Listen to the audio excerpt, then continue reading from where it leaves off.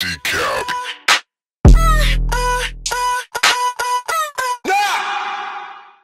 Basic rules of EQing. Let's get an EQ. These are your low frequencies down here.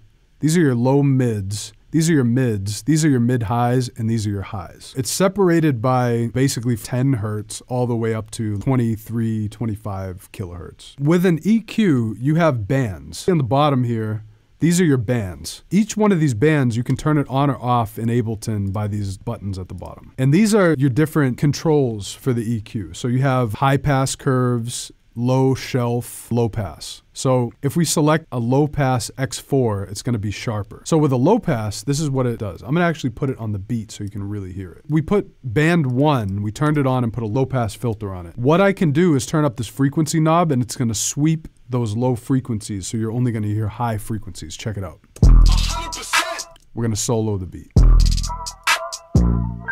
See, as I turn that up, the low pass, it's cutting all the low frequencies.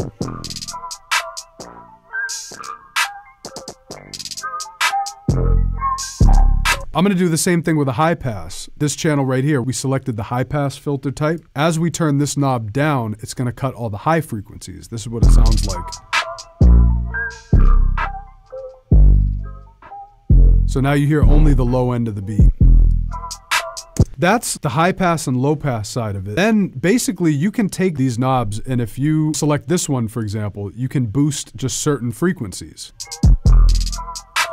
So that's the basics. And then you have the Q knob, which allows you to go more narrow frequencies to boost or cut, or more wide to boost or cut. You can take these and move them and drag them around, or you can use your gain and frequency selector knobs. Another thing you can do is in Ableton, if you hit this headphone, you can actually audition the frequency that this is cutting. So when I hold this, if I hit play, it's only gonna audition that frequency that I'm highlighting,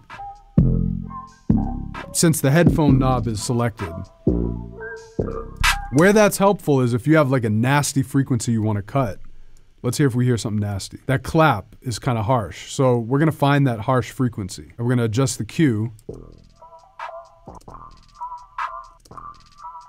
Like that. I don't like that frequency. So we found it, we're gonna narrow it a little bit, and then we're gonna turn the gain down. So we're cutting that nasty frequency. And there's another one in there. So we're gonna do the same thing. And since we have the headphones selected, we're only hearing the frequency that's highlighted.